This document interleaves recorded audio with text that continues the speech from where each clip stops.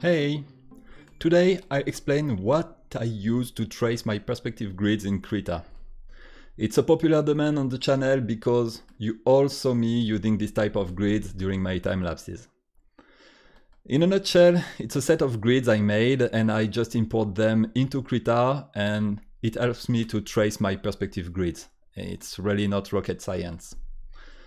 I already covered that topic a couple of years ago in a long video, a comic page from A to Z in Krita. I will post the thumbnail here. But this video now will dig a little bit more on the topic. So before starting, I assume you already know the basics of perspective. You know what a vanishing point, an horizon line, the 1 point, 2 point, 3 point, etc. system. If it's not already the case, I invite you to watch another basic tutorial on the topic, and you can find them almost everywhere, even on basic books, so it should not be a problem.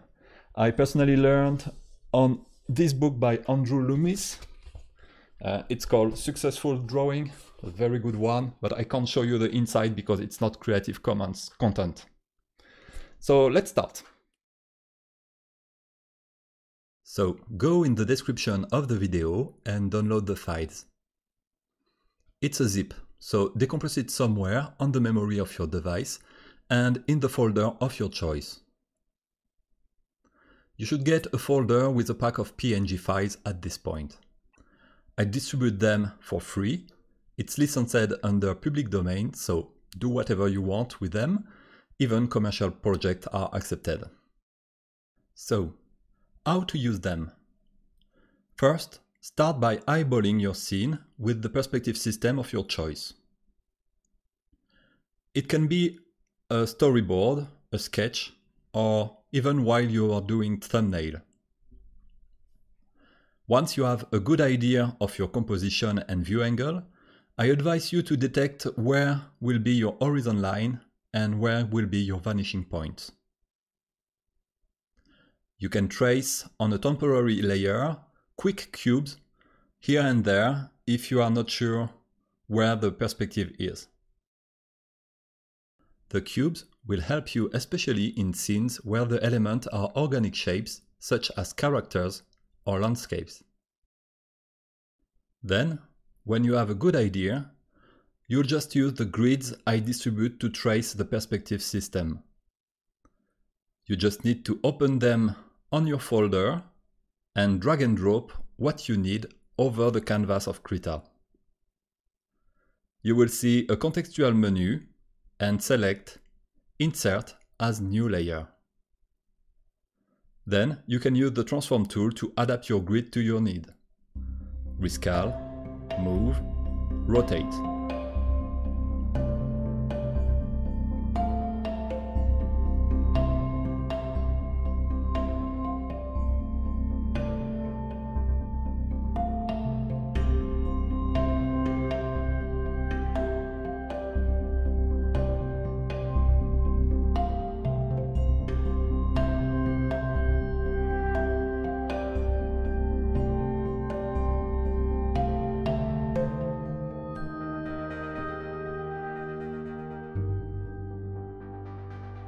I use this method because it is just quicker for me than tracing grids manually, line after line.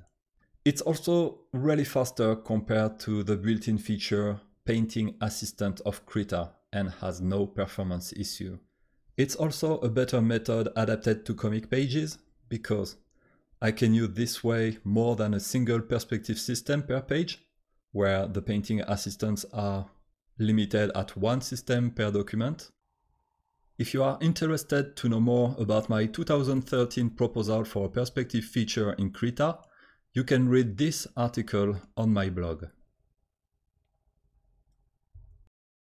Before ending the video, I would like to share some tips. To contain your perspective grids to one panel, start by creating your system using the grids. I put them into a layer group. You can also select the 3 layer and press Ctrl G to group them quicker.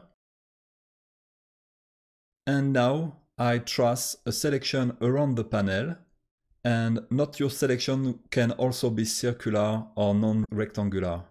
You can decide the shape freely. Then, with a selection, select the group layer and add a transparency mask.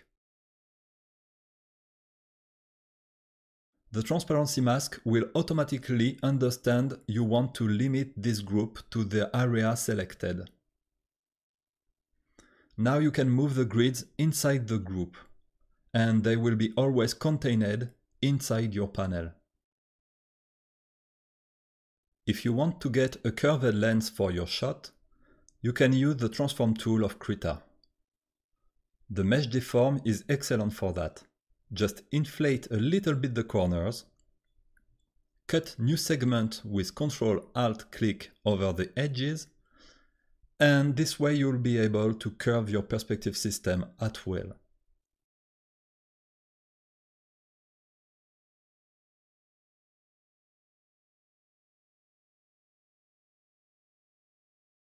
And a final tip, if you need to turn off temporarily the color of your perspective group, just turn the blending mode to luminosity. It's a blending mode you'll find part of the HSY group.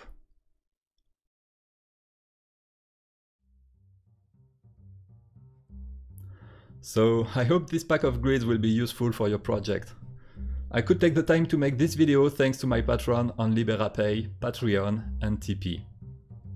I mainly receive your funding when I release a new webcomic episode of Pepper and Carrot, but I keep the production of this type of video as free bonuses in between the episode.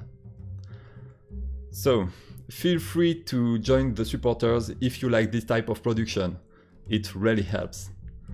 You can also help me to promote this video, and you know what to do depending the platform you're using. Sometimes it's a little thumbs up, sometimes it's a comment for referencing, sharing, etc. So thanks again and see you next time. Bye bye.